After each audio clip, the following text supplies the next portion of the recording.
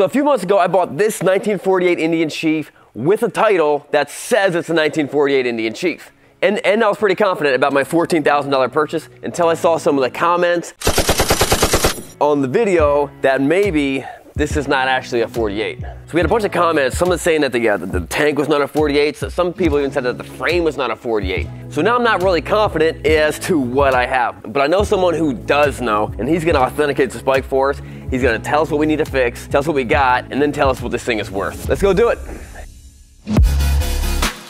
So we took our bike to our buddy Matt at Wheels Through Time, the expert in vintage American motorcycles and the owner of the biggest, coolest motorcycle museum ever.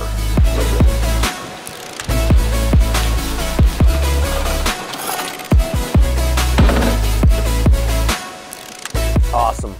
There it is, dude. Here it is. The big question is, what? Okay, we were told that we have a title for a 1948, and I'm hearing different things. I know these are all fiberglass. Okay. Rear one too? Yeah. Okay. That's all fiberglass. I know this was modified a little bit. I know this is stock. This belongs on here, of course. Yeah, right. You need to name it a horse name. Yeah. So we were trying to authenticate and figure out what we actually have here. What's wrong? Yeah, what's right, what's wrong. Got it. Okay, so one guy even told us something. He's like that frame's not even a 48, and I'm like, how would you possibly know that from the video? But yeah, how would you know that from the video? You got pull down. You pop that down. Yeah, Chris, you help him out with that. It always jumps off the top if you don't do it right. Well, the frame numbers over here sure looks like a 48 frame. Okay. So down over here, you see right down there, it says 348. It's a 48 frame. Okay. So expert was wrong, wasn't he? Yes. So it is a 48 frame. All right. 48 frame. Yeah, what you're looking at is... Here, I got my light if you want it. Yeah, there's a number right down there, and it says 3, which is 3s means Chief, 48's the year, and then this is your production number. So that's 348, 318. What's your VIN number? CDH 318. Oh man, it's a matching frame and motor. So this is actually, unlike the Harleys, where they just had... That's right. This is actually a matching frame Indian. Matching frame and number. So this is a matching numbers motorcycle, which what that means is that this is the same frame that came with this motor from when it rode off the showroom floor originally. And what that means is the value potential of this motorcycle is significantly higher for the future for the right buyer. Now Matt's going to tell us whether the rest of the components of this bike are a period correct for a 1948 and what it might cost for us to replace them with OEM or remanufactured parts. So that's super strong. That's good. That's what you cool. want right off the bat. So looking at the motor, you know, what carburetor do you have on there? It's a Linkert carburetor. It's an M88, so that's a Harley carburetor. They all work just fine. Is that's normal, or is that? It gets switched out a lot. It's a Linkert carburetor. The number on there is specific to a Harley WLA, actually. Oh, okay. But it's a 3-bolt Harley, or it's a 3-bolt Linkert carburetor, which will fit on a lot of applications. And Indian used something just like it. And all this motorcycle information and all this learning reminded me of something. Luke 16:10. He who is faithful in a very little thing is faithful also in much, and he who is righteousness in a very little thing is also righteous in much. Another thing, you got aluminum oil pump. 48 was the first year for aluminum. Okay. So 48 to 53, the Chiefs used that oil pump. So that's the proper oil pump. You got square base cylinders. So the cylinders are the right year, the right era. The heads are, you know, Chief aluminum heads, right era. The gas tanks, well, that looks like a 48 emblem. They're round right here. And the round, if I'm not mistaken, is Scout versus Chief. I think it's square right there. So they might be Scout gas tanks, not the end of the world. Proper Chief dash, obviously missing a speedo, wrong switch. This is a different year though. This is for an older dash. No, I think that's up to 48. I'm not 100% sure. I think that's up to might be just 47, but I'd have to check. And this 1980s Harley ignition, is that? Yeah, that's obviously wrong, but that might be even 60s Harley. Okay. Looks like you got proper handlebars. All your fork stuff is 46, 7, and 8. So Okay. that's the Indian girder fork. They made a couple different lengths of these for different years, and I'm not sure which is which, and you could probably get in a good Indian book and measure center to center here and center to center there, and they were just using that to change the rake a little bit. Okay. But Oh, so a longer one down here would set it out a little more. yeah, right. So some years they're like the same length. You can tell that this one is actually a little shorter, and I feel like the later ones were probably shorter on top and longer on bottom. Yeah, right risers. That's a really good start, man. Their headlight is kind of the proper type headlight. Kind of. Yeah, you know, it's that says Cycle Ray Guide. Yeah, it does. So that's actually like I was wondering if it might be a Harley headlight. It looks kind of Harley-ish. So maybe that's like a remade Harley headlight. Okay, so that's probably not. But they look just like that. You know, a bunch of cool extra trim, and I mean, it's like one of those personality bikes, you know. Right. You know, it's kind of got the flavor of the owner all over it. I think your brakes are right. Your front brake backing plate, that looks like 48. This is kind of custom here, but how they extended that way out. And then this is actually a rear brake arm. And that's why they had the way that comes out and hangs all over. See, this would just be a straight arm, and that's why they extended it. So they extended this out because they couldn't find the right brake arm. So they added this bolt Yes. just to bring it out here, Just to bring instead it of out. just like either bending that or finding the right one. Finding the right one, yeah. And I mean, it's all hard stuff to find, but that's interesting. I've never seen that done like that before, and I don't see any reason why it wouldn't work. It worked, kind of. Yeah, you rode this one home too?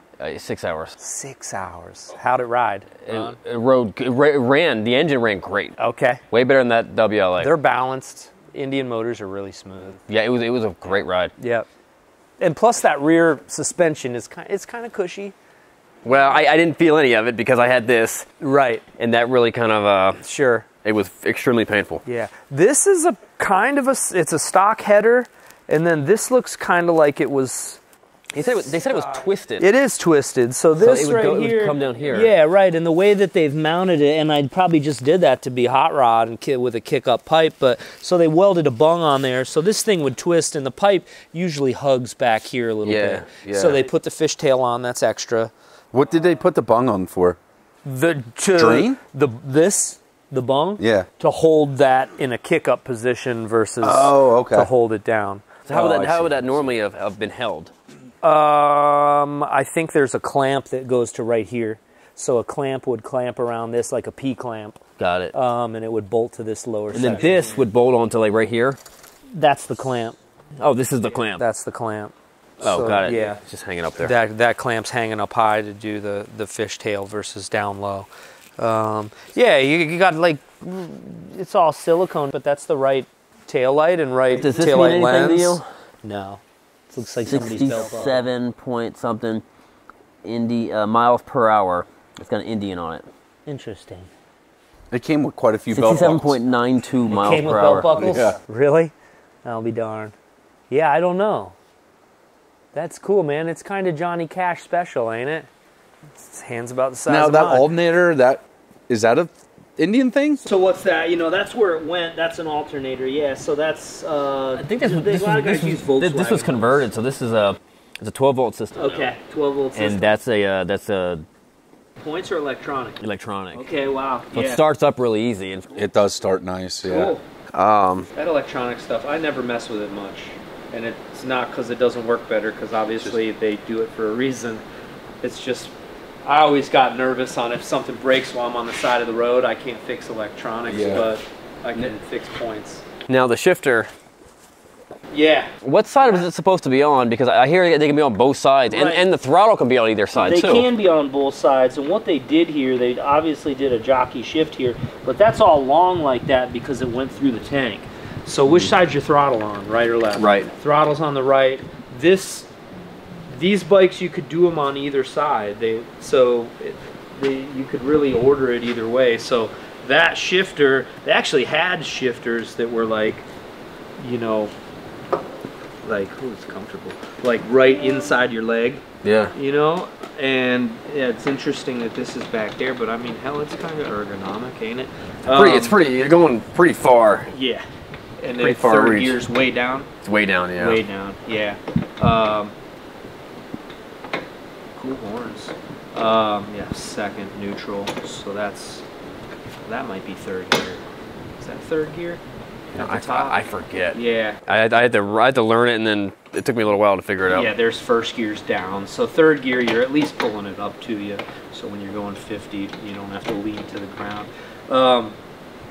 Yeah, so alternator's wrong. This shifter, if you wanted to put it back up, all you'd need is linkage Okay. to get you to the, well, you'd have to pull the transmission lid off, which is kind of difficult with these cylinders. And then it goes through here, right? Yeah, right. So the shifter, You'll go the whole way up. if it's on that side, your arm would come out over on this side. Your shift rod would come down this way, and you have to put a new arm in your transmission tower to catch your shifter linkage. And it's got to be the opposite side of the throttle. That's right. So it'd be over there. So it could have been here, but it also could have been here, depending on what side the throttle was. Right, and you can change all that throttle stuff. So that's just rerouting cables. But, you know, you put the shifter over there, and it comes out on this side, and the shift linkage is on this side, even though the shifter's on the other side.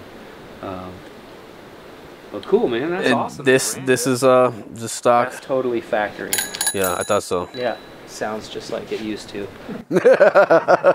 So I couldn't be happier about this bike. I mean, all the stuff that Matt is telling us about this thing is really, really good. I am a little bummed out that saddle seat is not original for that motorcycle, but that's okay. I can always try to find another original one. The big question on my mind is, what is this bike really worth? Was $14,000 a good price for it?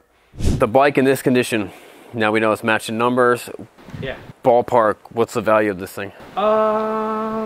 Well, like, it's crazy because right now, really nice stock examples, restored stock examples. Okay, let me put it this way. This bike, for the longest time, up until a few years ago, this bike was worth the same in 2017 as it was in 1995, right? They never climbed much, but they were always in the $20,000 range for a nice restored one. Recently, you see these like post-war Chiefs climbing.